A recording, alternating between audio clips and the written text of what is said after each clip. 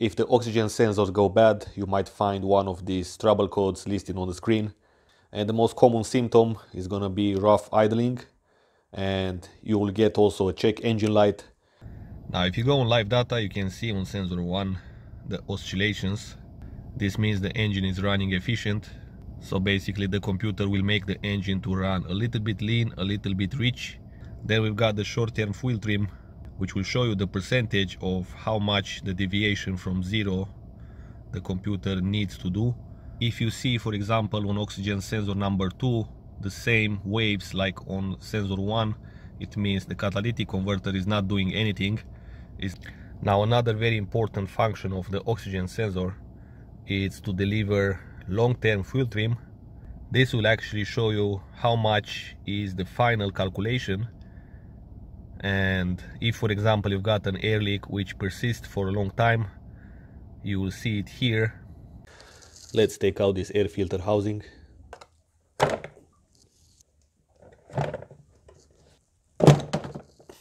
And if you have a look here, you're gonna find the connector for the first oxygen sensor and the sensor itself here.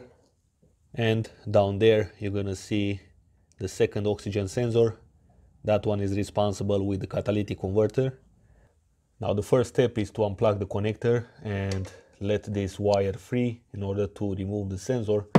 So you need to remove these plastic clips around. So you basically need to press very hard on this. Okay, see, and it comes out.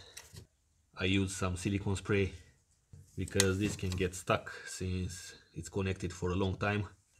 All right, I've got here an oxygen sensor socket, okay, and I've got an adapter with this extendable wrench that will give me extra power, extra length.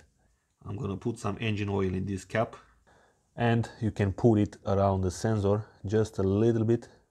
I'm gonna use some gloves to not hurt my hands.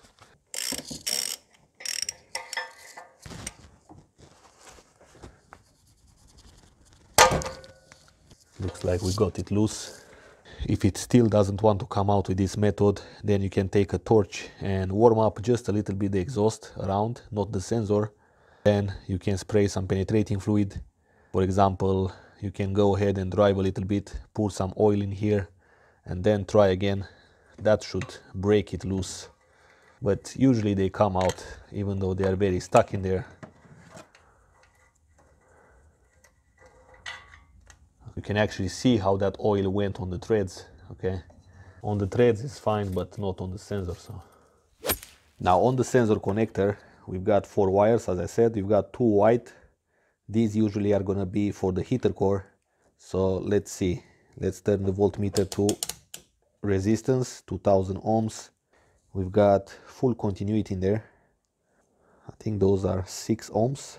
Okay, 6.5 ohms. I've seen oxygen sensors with almost no resistance and up to 10 ohms. So I suppose this is within spec.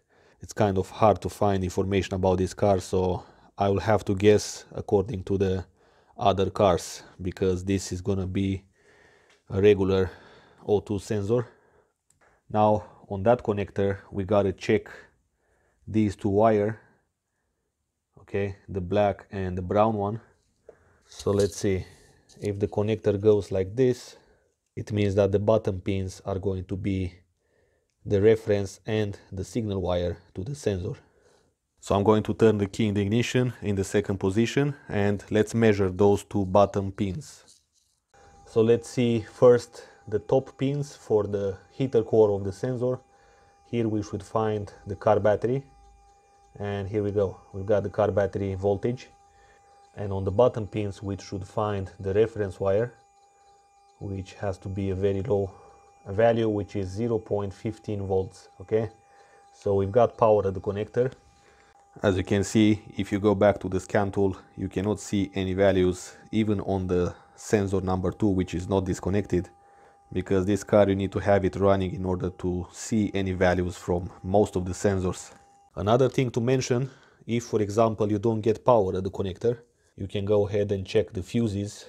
Usually you've got this fuse number 23 and number 22, as well as fuse 19, which are for the sensors.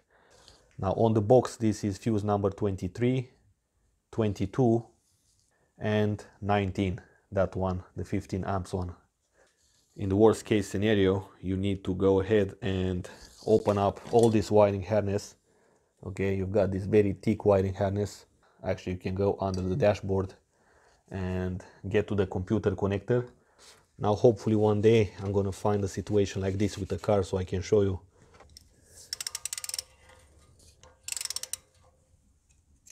Okay guys, thanks for watching. If you have questions, let me know, and I will see you in the next video.